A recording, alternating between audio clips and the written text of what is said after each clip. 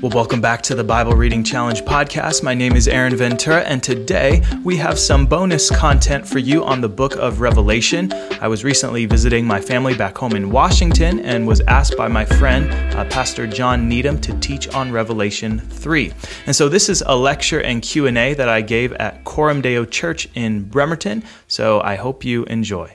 I think that's it for announcements. I told you last week we had a surprise guest speaker, and so this evening, Aaron Ventura is going to be teaching from Revelation 3. It just so happens that he's doing a study through the book of Revelation.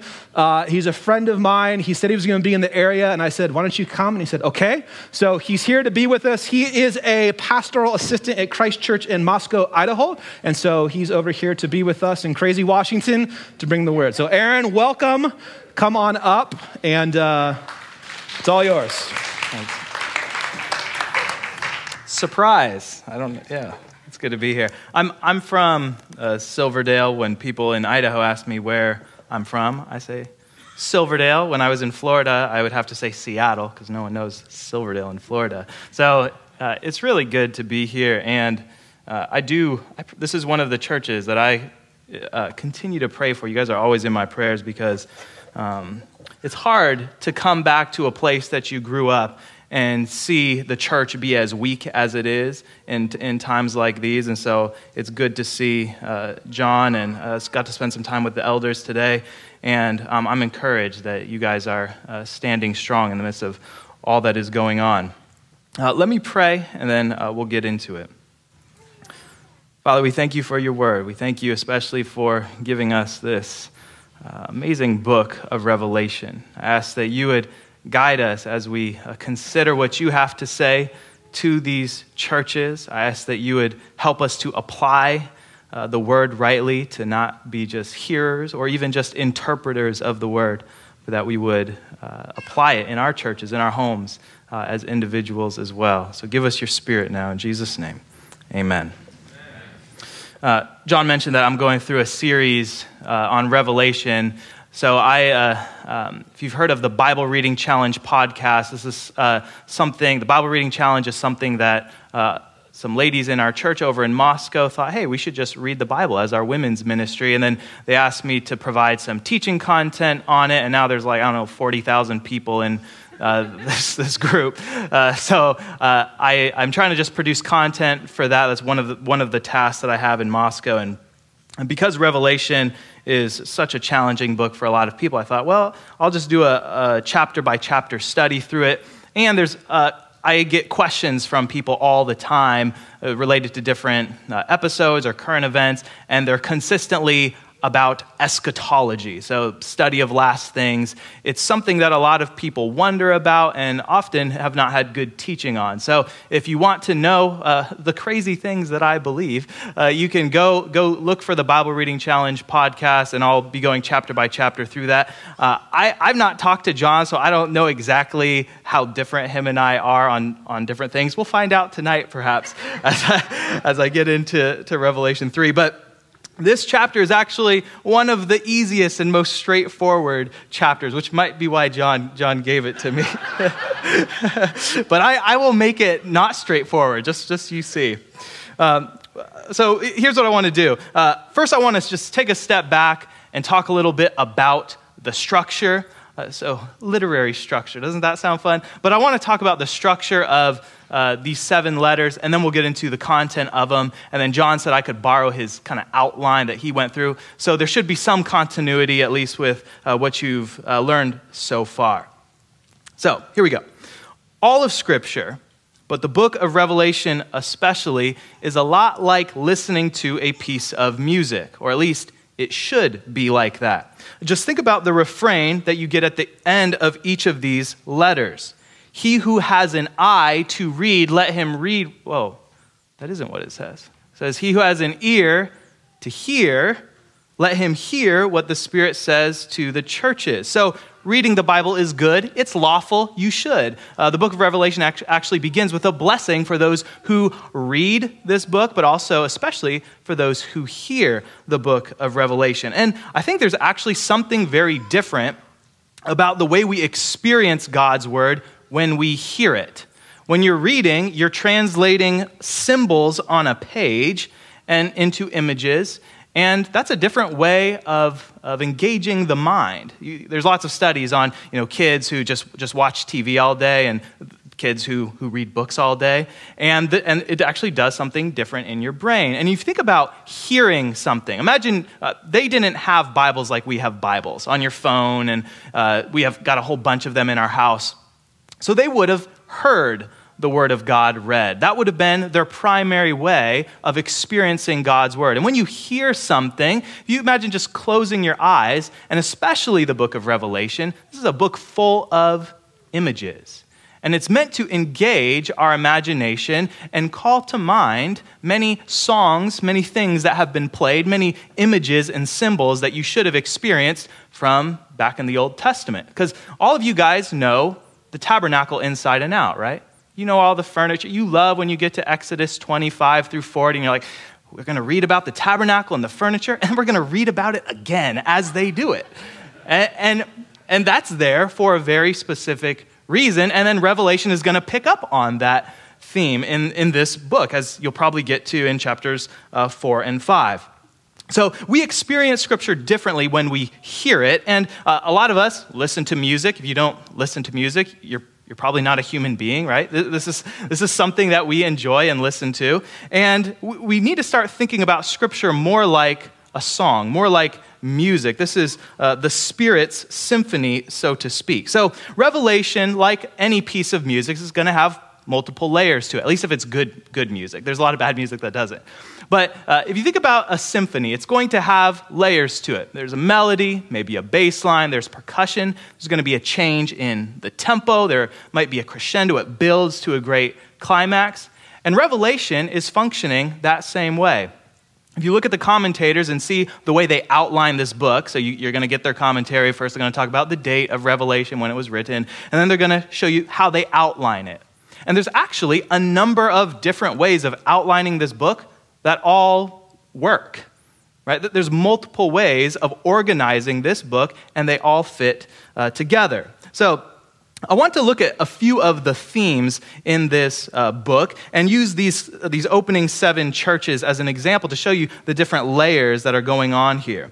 So if you think about the letters to the 7 churches, the first layer, we might just say, is the surface layer. It's what you read, and this is the real historical situation of the pastor and churches in these real regions in Asia Minor. So that's kind of your just basic surface reading. I believe these are real things, real churches, real places, real stuff that happened in them. At the same time, there's layers here. So let's go a little bit deeper. There is the order of the churches. So if you were to look at a map of Asia Minor, it goes in a clockwise order from Ephesus in the west to Smyrna and Pergamos and Thyatira and Sardis, Philadelphia and Laodicea, and it goes in a circle, in a clockwise motion. And some have actually pointed out that this further corresponds with the 7 stars, which they're called the 7 stars, or 7 sisters of the constellation Pleiades. Now, if you were to look at a picture of the Pleiades, you could just Google this, and then you look at a map of the 7 churches in Ephesus, you'll see there's some kind of correspondence there. And the Pleiades, this isn't just from like astral, secular cosmology. This is in the Bible itself. Who can resist the sweet influence of the Pleiades? I believe it has it in the King James of Job. So the Pleiades is this constellation. It's mentioned in Job twice and in Amos 5:8. And if you think back to Genesis 1, why did God put sun, moon, and stars in the sky? For signs, for seasons, to track things. They're like a clock. And how does the book of Revelation begin? With a timestamp. The time is near. And then what you have is these letters to the 7 churches, and it's like going in a clockwise motion. These 7 stars, these constellation, this sign telling you that the hour is close. And so you can almost think about these opening chapters as giving us like the tempo, the pace. If we were to use like a movie term, this is the like ticking time bomb that's about to go off that builds suspense. And then we're going to explore more of what's going to happen in these last day. So the book begins with John saying the time is near, Revelation 1:3, and these churches set the tempo. Let's go another layer down. These letters also correspond with the later sections of the book, and they're essentially the whole book in microcosm. So do you guys know what a chiasm is? Maybe just raise your hand if you know what a chiasm is. Okay. So a chiasm is a literary structure that would go A, B, C, B, A. So it kind of works its way into the middle and then works its way back out. And so you guys know the famous verse, the just shall live by faith. That's Habakkuk 2:4. And you think, why is Paul quoting this random verse from Habakkuk? Well, that's at the center of the book, the hinge of the chiasm. And if you read, especially if you eventually learn Hebrew one day, which you all should do, because this is this wonderful language, it's extremely challenging, but it's a wonderful language.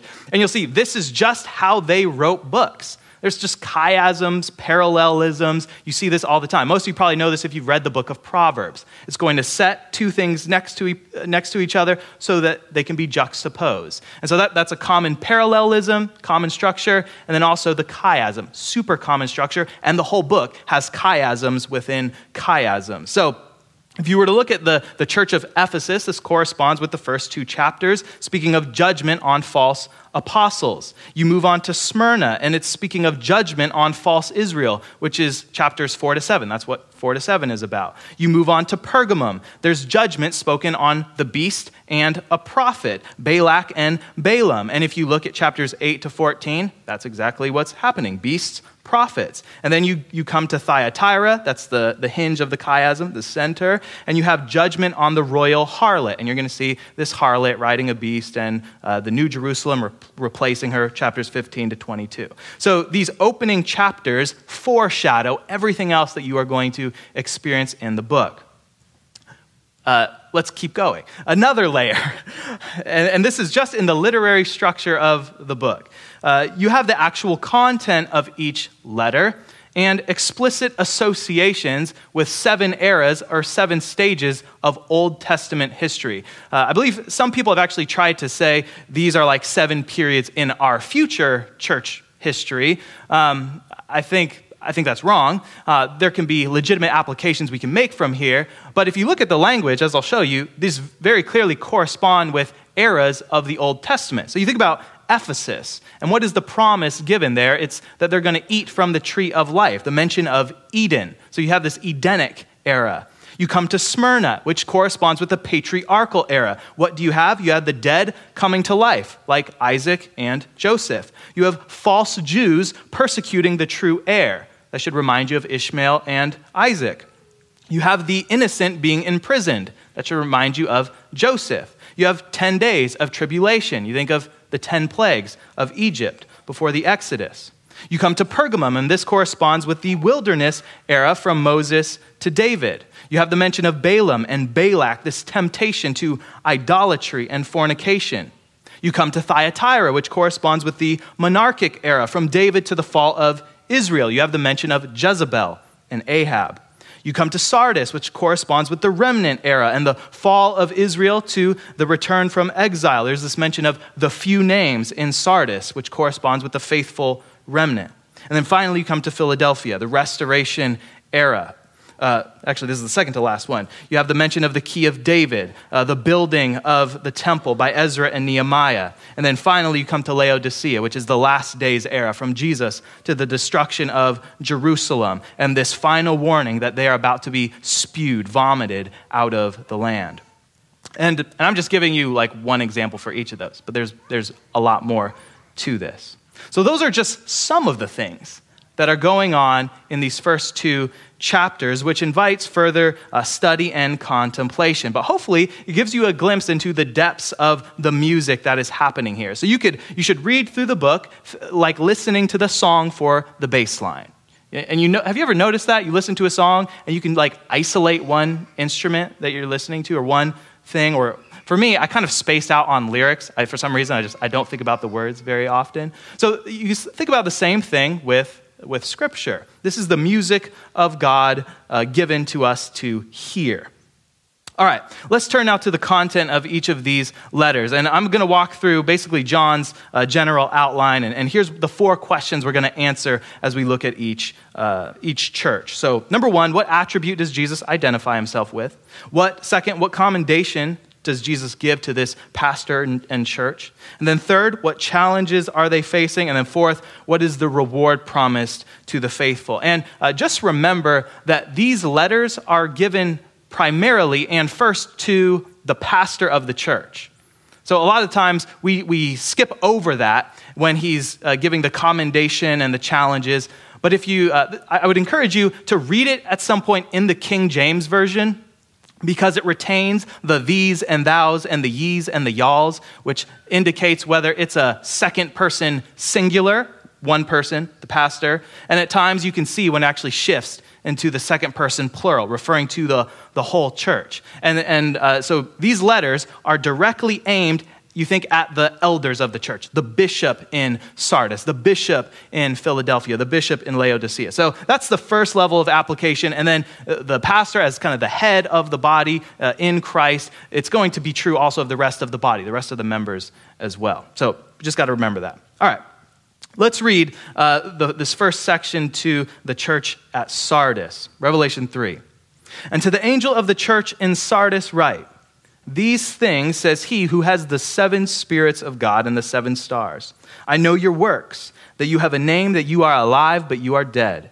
Be watchful and strengthen the things which remain that are ready to die. For I have not found your works perfect before God.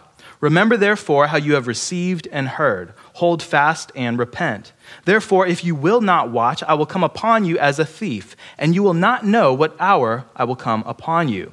You have a few names, even in Sardis, who have not defiled their garments, and they shall walk with me in white, for they are worthy. He who overcomes shall be clothed in white garments, and I will not blot out his name from the book of life, but I will confess his name before my Father and before his angels. He who has an ear, let him hear what the Spirit says to the churches. All right, so what attribute does Jesus identify himself with here? He's he who has the 7 spirits of God and the 7 stars. So what are these 7 spirits? Well, there are 2 other places this is mentioned in Revelation, Revelation 4:5 and Revelation 5:6. In Revelation 4, the spirits of God are also 7 lamps before the throne. In Revelation 5, they are also the eyes of the Lamb. And if you're wondering, where does this idea, I thought the Holy Spirit was one person. Well, he is. And this is more like a 7-fold spirit. Think about what it says in Isaiah 11:2. So this is a prophecy of Isaiah about what is going to happen or how you'll know this is the Messiah when he comes. Isaiah 11:2 says, the Spirit of the Lord shall rest upon him. And let's count the spirits. Spirit of the Lord shall rest upon him, the spirit of wisdom and understanding, the spirit of counsel and might, the spirit of knowledge and the fear of the Lord. So this would be one place that John is likely alluding to, that when Jesus comes, when the Messiah comes, he's going to have the fullness of the Holy Spirit. Think about also some of the symbols of the Spirit in the Old Testament. Just can you name a few? What are some of the symbols we are given of what the Holy Spirit is like? A dove. Yeah, that's a common one. What else? A fire. A fire. Yeah, I think of Pentecost. What else? A small voice. Wind. Yeah, breath. The Ruach of God. There is also this symbol of oil.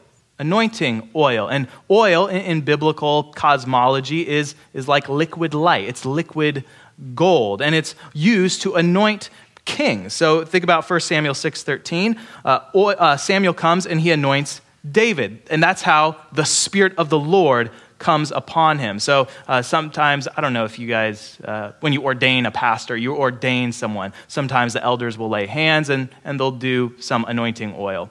So oil is this other symbol of the Spirit of God. He is the light. He is the glory. You think about putting oil on your face. What does it do? It makes you smell hopefully good, and it makes you glow. It makes you shiny. It makes you radiant. This is the language, if you think about the Aaronic benediction, the Lord make his face shine upon you. And it's this idea of God giving his Spirit to his people so that we start to shine and glow just like Moses did when he encountered God's presence. So we all with unveiled face are meant to experience this glory of God and be transformed into his image. And one of the ways this is communicated is with this language of oil on the face. So you can put lotion on your face. I guess that would be the equivalent of it for us. So Jesus is the man who has the sevenfold Spirit of God upon him, the complete oil of anointing. And as the Son of David and Son of God, he holds the 7 stars in his hands. These 7 stars are the 7 pastors, 7 bishops, and the image we are given is of Jesus walking among these 7 lampstands. Now, think back to your Old Testament. When did anyone walk amongst the lampstands? Who did that? Priests. Yeah. It was actually only the priests that were allowed to do this. And they would have special garments for special occasions. And if you think about the holy place, you think about the tabernacle. The tabernacle is this mini cosmos, and it would be dark in there, right? So the tent's closed. It's dark in there, except for the only light comes from these lamps. And if you read, so Josephus, he is this Jewish historian. He's not a Christian guy. And he describes the history of the Jews. And he actually says these 7 stars correspond also with 7 planets. So you go into the holy place, and what's happening is the priest is ascending into heaven. That's also why you sacrifice the animal at the door. And then there's the baptismal font for washing in. And that ascension offering, the sacrifice goes up to heaven, and the priest, he symbolically is going up to heaven as he moves into the holy place. And so he is flying around in the holy place, and he's, tending to the lamps. There's the table of showbread. And then to go to the Holy of Holies, which is the third heaven where God is, you only got to do that once a year on the Day of Atonement. So all of that is going on as Jesus is talking about walking amongst these 7 stars. I want to read for you, just as an example of how much he is drawing on the Old Testament, and especially from books that we maybe read once a year. I want to read you Zechariah chapter 4, because this is one of the texts that he is drawing from. And as I read this, I want you to just think about all the things, if you've read the book of Revelation, that are pulled from this chapter. And I've got the King James here, so this might sound a little archaic for you guys, but this is Zechariah 4. And the angel that talked with me came again and waked me as a man that is wakened out of his sleep, and said unto me, What seest thou? And I said, I have looked, and behold, a candlestick, all of gold, with a bowl upon the top of it, and his 7 lamps thereon, and 7 pipes to the 7 lamps which are upon the top thereof, and 2 olive trees by it, one upon the right side of the bowl, and the other upon the left side thereof. So I answered and spake to the angel that talked with me, saying, What are these, my Lord? Then the angel that talked with me answered and said unto me, Knowest thou not what these be? And I said, No, my Lord. Then he answered and spake unto me, saying, This is the word of the Lord unto Zerubbabel, saying, Not by might, nor by power, but by my spirit, saith the Lord of hosts. Who art thou, O great mountain, before Zerubbabel? Thou shalt become a plain. And he shall bring forth the headstone thereof with shoutings, cryings, Grace, grace unto it. Moreover, the word of the Lord came unto me, saying, The hands of Zerubbabel have laid the foundation of this house. His hands shall also finish it. And thou shalt know that the Lord of hosts hath sent me unto you. For who hath despised the day of small things? For they shall rejoice, and shall see the plummet, that's a measuring line, in the hand of Zerubbabel with those 7 that are the eyes of the Lord, which run to and fro through the whole earth. Then answered I and said unto him, What are these 2 olive trees upon the right side of the candlestick, and upon the left side thereof? And I answered again and said unto him, What be these 2 olive branches, which through the 2 golden pipes empty the golden oil out of themselves? And he answered me and said, Knowest thou not what these be? And I said, No, my Lord. Then he said, These are the 2 anointed ones that stand by the Lord of the whole earth. Now, in future weeks, as John continues to go through this, you're going to find olive trees, 2 witnesses, more of this language, and you start to see, okay, we can't just free associate when we come to Revelation from what we think a lamp is, or what we think a light is, or what we think an olive tree is. These have a very specific theological meaning from the Old Testament. So the first thing we always have to do is go see, where has this already been talked about in the Old Testament? And you'll see there's also 4 horsemen, like all these things that you're going to encounter. And knowing Daniel, knowing Zechariah, knowing Ezekiel, these books that we don't read very often, will help you so much understanding this book. All right, I'm going to jump ahead here, see how fast we can go through all this. What are the challenges that this church is facing? Well, to start, they have a hypocrite for a pastor. So he has the appearance of godliness, but not the power thereof. He has the outward appearance of being alive. So you might think he has a good reputation. He's well known. He gets invited to speak at conferences. But God, who has the 7 eyes, he sees down into the depths of man. He can see this pastor and knows his works, that they are imperfect before him. And so that's a great challenge for you as a church, right? If your church has a dead pastor, the rest of the body is not going to be very healthy. Think about what Jesus says in Luke 6:40. He says, "A disciple is not above his teacher, but everyone who is perfectly trained will be like his teacher." So think about this. You can't really surpass the people that are teaching you in godliness, knowledge, etc. You'd have to get it from somewhere else. All right? Whether we like it or not, we become like our parents in a lot of ways.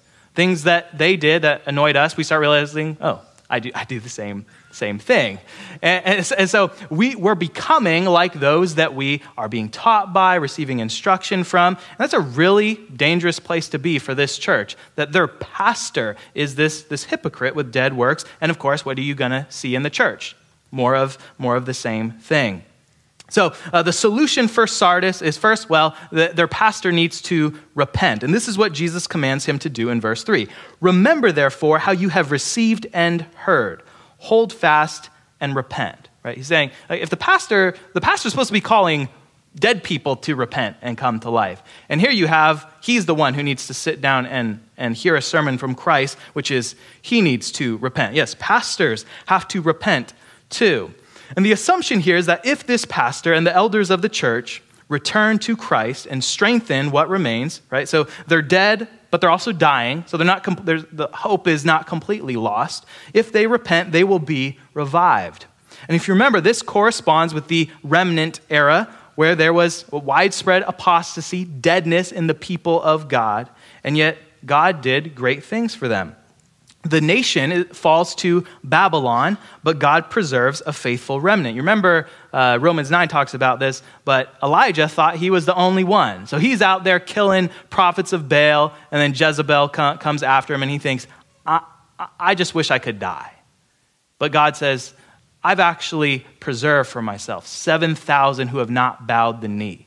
I think this is a point of encouragement for pastors especially, but for all of us who feel sometimes like we're the only one, right? Everyone's out to get us. The culture is against us, but it's just us here. And God says, no, there's actually a bunch more. And so get out of your feelings, all right? Stop throwing a pity party. There's a lot of faithful Christians. You just don't know them, okay? But God, he sees all, and so we should be encouraged by this. No matter how bad it seems, there are lots of faithful Christians all around the world praying and serving God faithfully right now. We need to be reminded of this.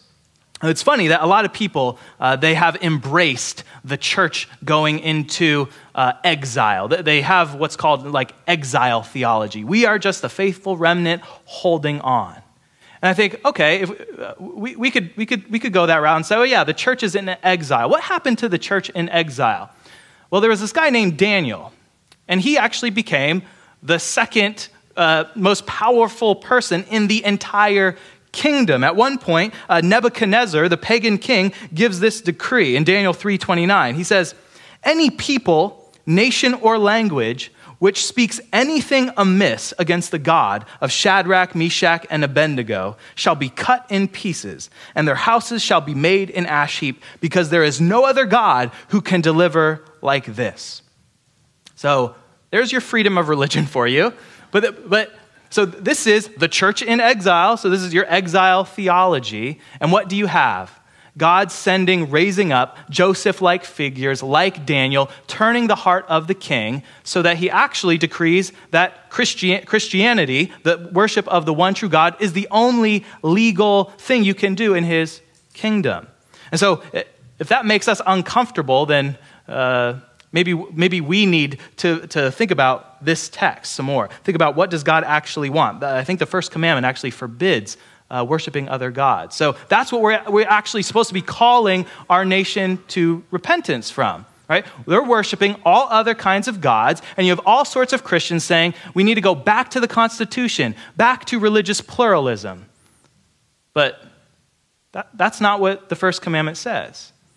No, there is no toleration of idolatry that is permitted in the law of God. And when you do that, you're going to incur the curse of God. So Sardis is dead. This church is dead, but there is hope still if they repent.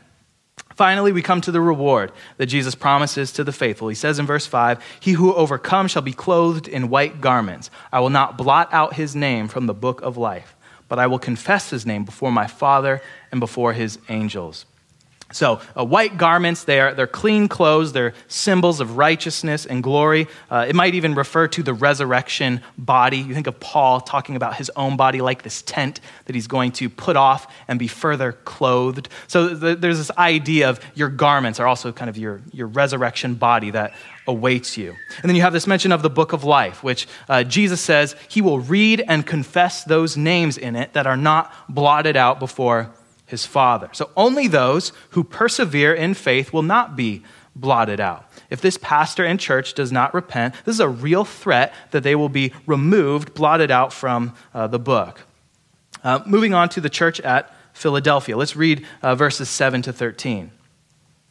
"And to the angel of the church in Philadelphia write, these things says he who is holy, he who is true, he who has the key of David, he who opens and no one shuts, and shuts and no one opens. I know your works.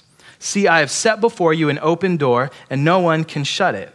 For you have a little strength, have kept my word, and have not denied my name. Indeed, I will make those of the synagogue of Satan, who say they are Jews and are not, but lie. Indeed, I will make them come and worship before your feet, and to know that I have loved you. Because you have kept my command to persevere, I will also keep you from the hour of trial, which shall come upon the whole world, to test those who dwell on the earth.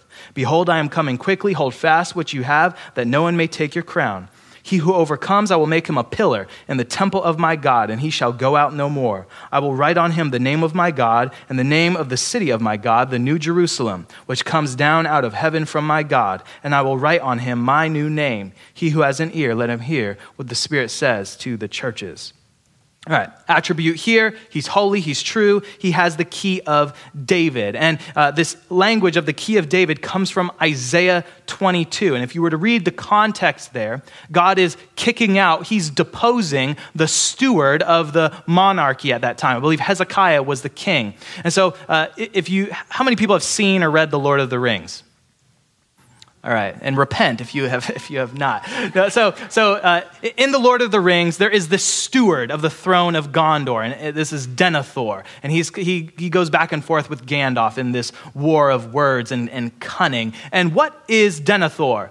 He is not the king, but he's been the steward. His house has been responsible for taking care of the throne, making it ready in case the true king, in this case Aragorn, comes to the throne. But what has he done in the meantime? The king hasn't come, and he's essentially said, I think I like being the steward, and he essentially acts like he's the king. And he says, I'm not gonna stand aside and let this ranger come in and take my place, even if he has the rightful claim. And there's something similar happening in Isaiah. So God is, there's the steward Shebna, and then Eliakim, and God says, I'm gonna raise you up, but then I'm gonna drop you down. He uses this metaphor of like a clothing hook that you put in the wall, and then you put way too much weight on it, and then just breaks. This happened at my house. This is why I know.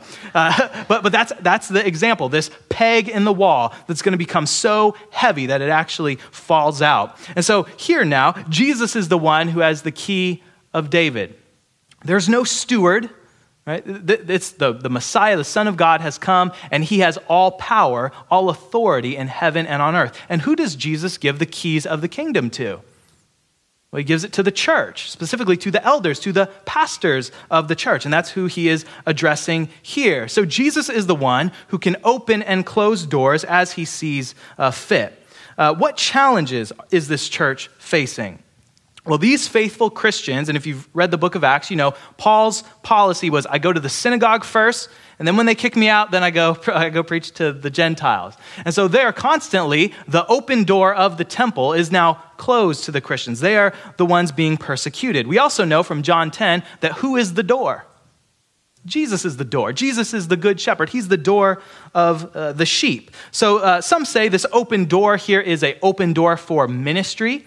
That's the way Paul actually uses it multiple times. There's an open door here for me. And it's funny thinking, don't we use that when we're looking for a job or looking for an opportunity, looking for an open door? Well, where does that come from? Okay, well, it comes from, I don't know, the pen of Tyndale translating the Bible, this metaphor of an open door for us. But it could be an open door for ministry. It's possible.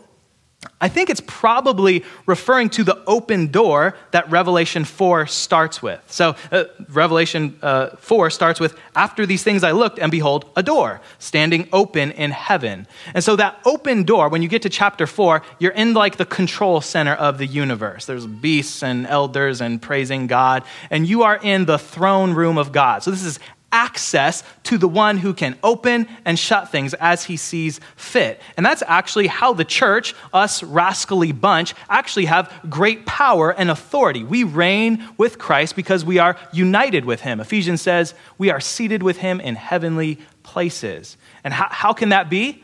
Well, because Jesus has opened the door. And so when we come here on Sundays and we worship and we pray and we preach and we take the Lord's Supper, when we do all these things, we're in heaven. This is what Hebrews 12 says. When you come to church and the pastor, when the service starts, you start singing, you have ascended into the throne room of God. So this is what is offered here. Either way, Jesus is the open door. He's the one who opens and shuts. And even if the synagogues, especially here, the synagogue of Satan as they have become, have been shut in their face, the place of true worship, Jesus Christ, the throne room of God, is always open to those with faith. Now, the book of Revelation describes first century events, but it is applicable, just like all of Scripture is, to our present day. And one of the major themes in Revelation, as you'll see in future chapters, is that the church essentially has two major enemies.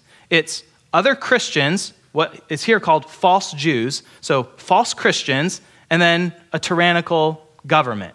And they're going to show up later as the beast. So there's a sea beast and there's a land beast. You have Judaizing false Jews who are persecuting them, of which the Apostle Paul was a part of. And then you have the Roman government. And you think about who did Jesus get killed by?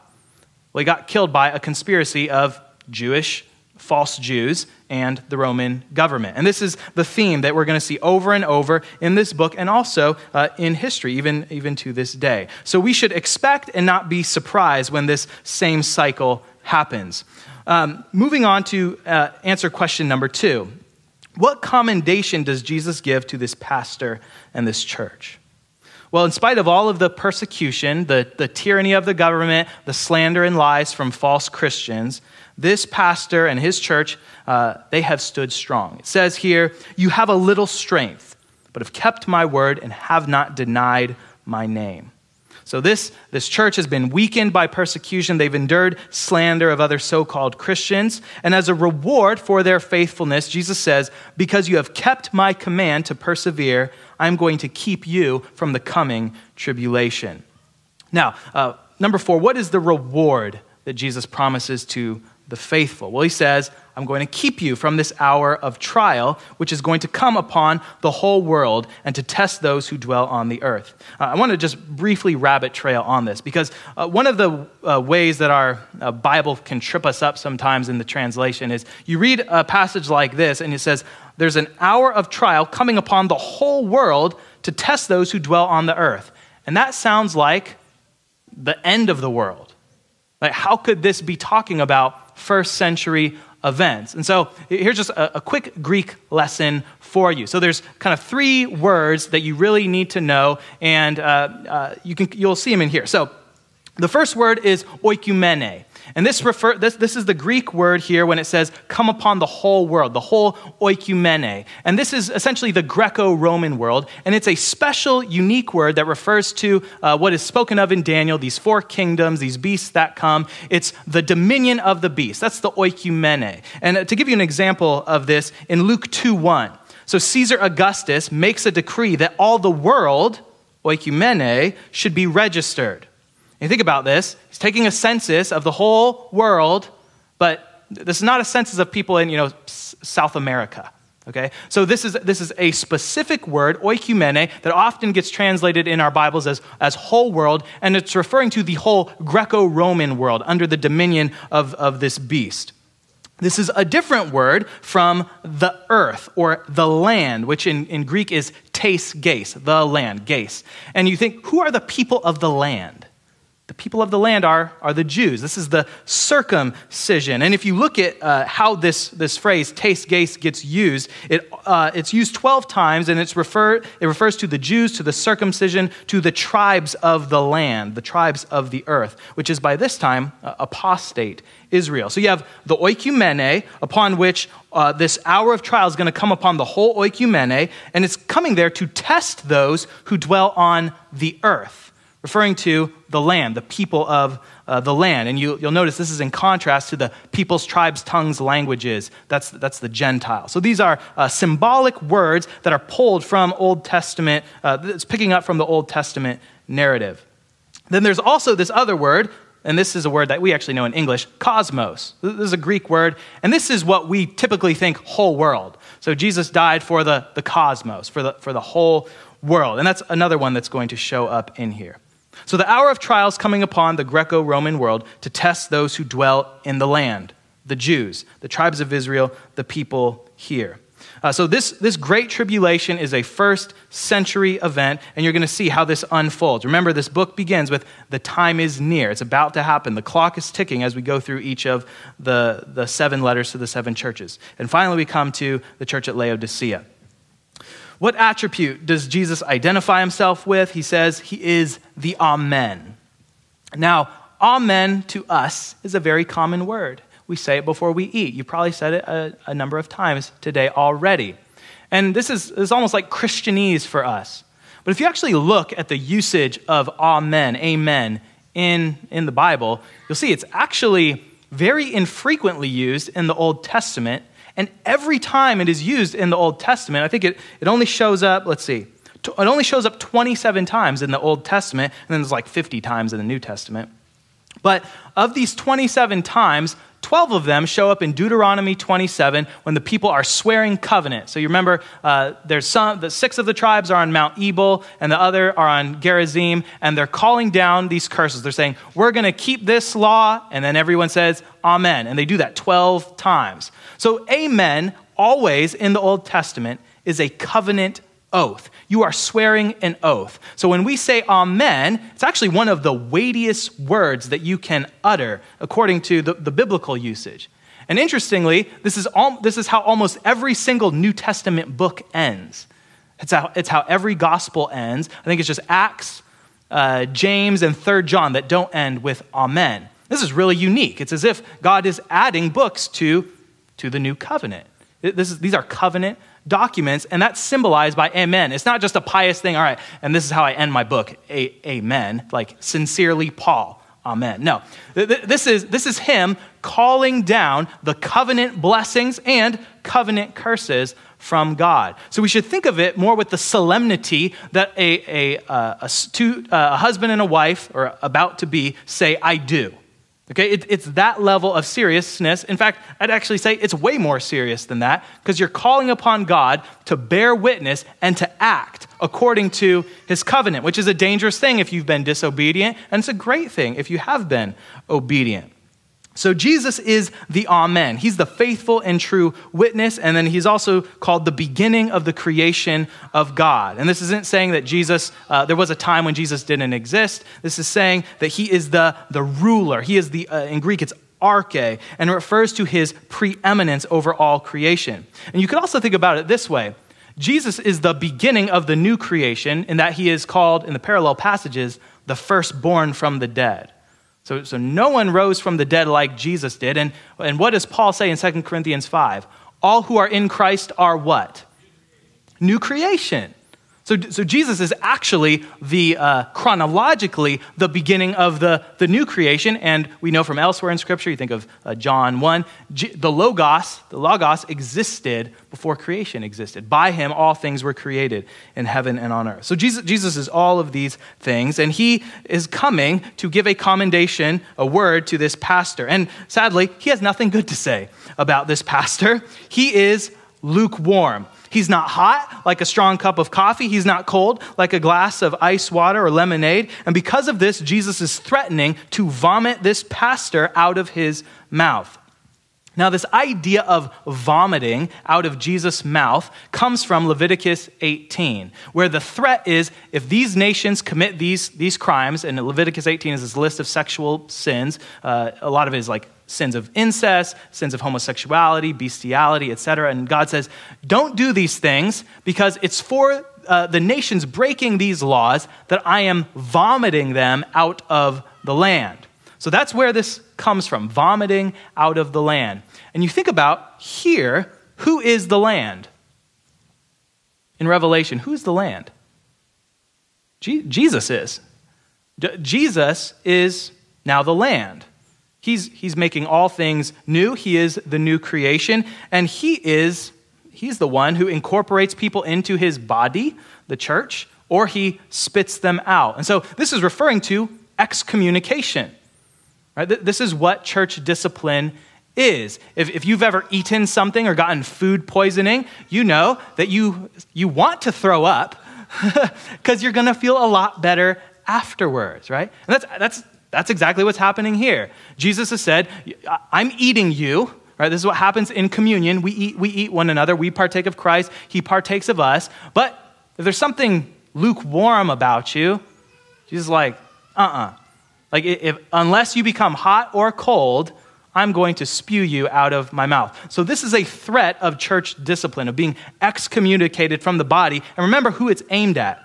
It's aimed at the pastor.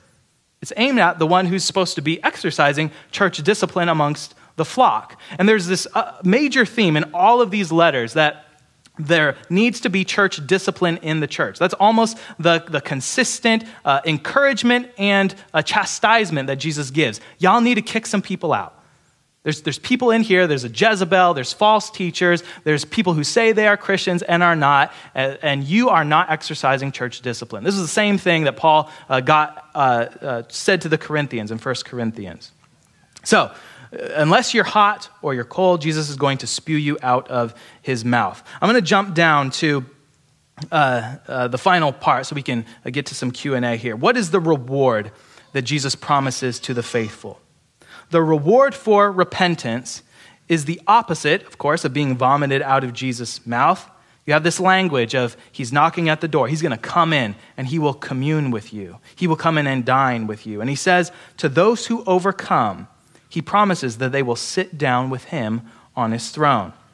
If you look at the other chastisement this pastor and this church received, is that they're rich, they're wealthy, and Jesus says, you're actually wretched, pitiable, poor, blind, and naked. Right? They become self-sufficient. They don't even know how bad things are. And God says, unless you repent, you're going to be kicked out.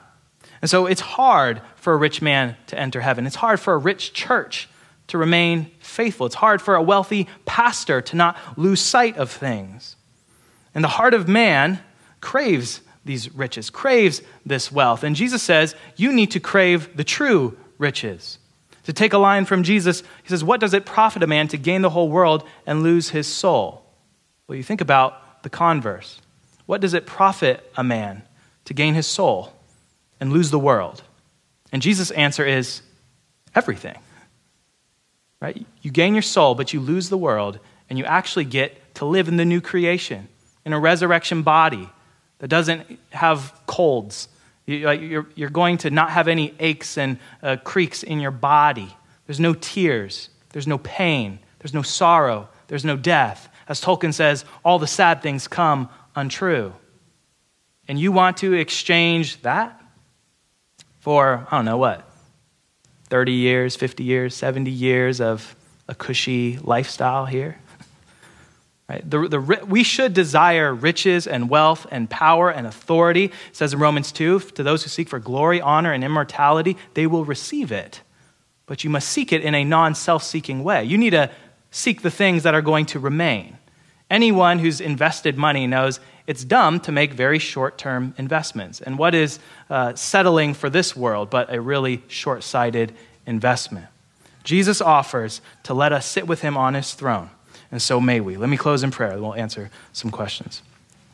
Father, we thank you for the word. We thank you for how you speak to us from it. We ask that you would embolden us, you would encourage us, that we would have a good conscience, a sincere faith, a holy love for one another. And I ask this in Jesus' name. Amen.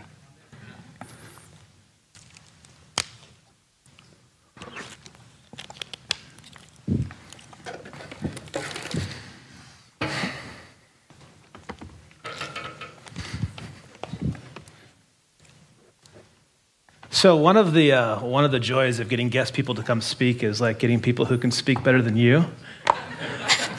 You did not disappoint, Aaron. Thank you. All right, so first what we're going to do is, if there are any kids here who have any questions, you want to ask a question, put your hand up and we'll do it. We'll give you a shot to ask your question before we go to slido.com. So any kiddos got a question? I'm looking for hands. I don't see a hand. Okay, we're going to go right to Slido then. Okay, you ready for the first one? Yeah. I'm just going to read it to you. Okay. My eyesight is so bad. I have the huge iPad. It's the old man iPad. Okay, question number 1. If amen is such a powerful word, should we use it as often as we do? It depends on how often you use it and in what context. So I think it is right that we use amen a lot because we have greater access to the blessings and the curses, the judgment of God. And Jesus teaches us in the Lord's Prayer to pray amen. So the Lord's Prayer is a pattern for Christian prayer. And I think we want to be careful to not blaspheme, just like we shouldn't be saying things like, oh my God, to mean not, oh my God, help me. So I think it just should cause us to pause and say, have I become like the people that Isaiah speaks about who blesses God with their lips, but their hearts are far from him? And so I think it's important for us to remember what amen means and then mean it when we say it. At the same time, I'm thinking about, like I train my son, we pray for our meals. Dear God, thank you for this food. In Jesus' name, amen. And he knows, amen. And he doesn't quite know all that he's doing, but he's supposed to grow up into that. So I think we should use it, but we should use it knowing what it means. Yeah, good answer. When is your next album going to drop? I don't know. You should do it on Revelation. Yeah. Yeah, I don't know. I don't have any plans of making more music right now. Yeah. So maybe in like 20 years when I'm old, I'll come back out of retirement. Well, you did the 5 points of Calvinism, right? Yeah, that was my swan song. Was 5 points of Calvinism. I'm happy with that one, and we'll see how time treats it. Okay, you could do the 7 churches. Yeah, I could do that. That was my question, by the way. Okay. A little lost on chapter 3, verse 5. Does he blot out names, take back salvation? Yeah. So this is a tricky one. So what you have to do when you come to a question like this is make sure it harmonizes with everything else the Bible says about salvation, can you lose it, etc. Sadly, the whole kind of once saved, always saved, that typically does not do justice to the full biblical doctrine of what we would call perseverance. Mm-hmm. So you have passages in Hebrews 6 and Hebrews 10 that says there are people who taste the heavenly gift. They've experienced the powers of the age to come. These sound like Christians. They sound like baptized Christians. They sound like people who take communion, who are in the church, and they are. John 15 talks about people who are in Christ, branches that are unfruitful that get cut out. So I do believe there is a category for someone being in Christ, referring to in his body, in the church. They're a member, they're baptized, they're in covenant with God. And yet because they don't keep covenant, and remember, what is the condition of the covenant? It's faith. And who gives you faith? God. It's a gift of grace. So God gives persevering faith to the elect, and those are the people who will never be blotted out of the book of life. At the same time, there are many tares amongst the wheat. There are people who are these synagogue of Satan, these false Jews, false Christians, and God really will, I believe, remove them from the body, just like he'll vomit the pastor of Laodicea out of the body. So we don't want to we don't want our systematic theology categories to squash out the meaning of this text as if he won't actually blot you out. No, he really will. And we want to be able to say that about every passage in Scripture and not do the kind of, these passages cancel each other out. Mm-hmm. Passages never cancel each other out. If you don't know how they harmonize, it's going to take some work. There are challenging ways of doing it, but we can't just say, well, here's my verse and here's this verse, and it equals 0. So that'd be my one kind of caution for people as they think about that. Yeah, you touched on systematics, where systematics can be really helpful, but there are certain times where you can take a system and force on a text and go, where does this text fit in the system? Yeah. And that's the wrong question. It's the text first, right? It's always the text first. Okay, there is a white 4Runner in the parking lot with its lights on. So if you own a white 4Runner, we should all put our heads down and pray, and then the person. Okay, you got it. There you go. We just don't want your battery to die. All right, great question. This may be a while. Please review your initial chiastic outline of the 7 churches and the subsequent chapters. Email me at aventura@christkirk.com, and I'll email it to you. Aventura, okay. Yeah, or aaronventura@gmail.com. aventura@christkirk.com is my church address, but either of those, email me and I can send you stuff. I really appreciate you doing that, by the way. Because I didn't do it in chapter 2 because I didn't have enough time, but the outline of past history and then the outline of the rest of Revelation was really great. What does it mean to be hot or cold? Yeah, so some people take this as like only being hot is good, and then the cold is like at least be really bad if you're going to be bad. And sin boldly. Yeah, I don't think that's what he's saying.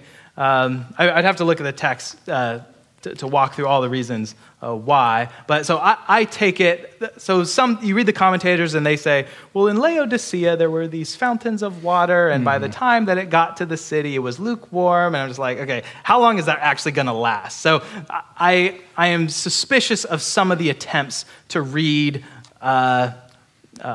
possibly unreliable external sources on Laodicea and then make that into my meaning. So I would want to so I looked first at the scripture. Are there any mentions of hot water or cold water? Well, there are mentions of cold water, and they're positive. It's in Proverbs, which speaks of the gospel coming, a good news proclamation that's like cold water to someone. So it's refreshing. There isn't anything about hot water there. So I'm thinking this is something that's going into Jesus's mouth. So I don't think it's bath water. Like I'm gonna go take a bath in a nice hot tub, which might be nice. So I think it's probably referring to a beverage of some sort. So we all know you're going to either drink hot tea or you're going to drink something cold. And so I don't think it's, I think it's actually a very simple reading of it. And we sometimes overcomplicate it beyond necessity. Sometimes the commentaries can make it too difficult. Yes, absolutely. Right?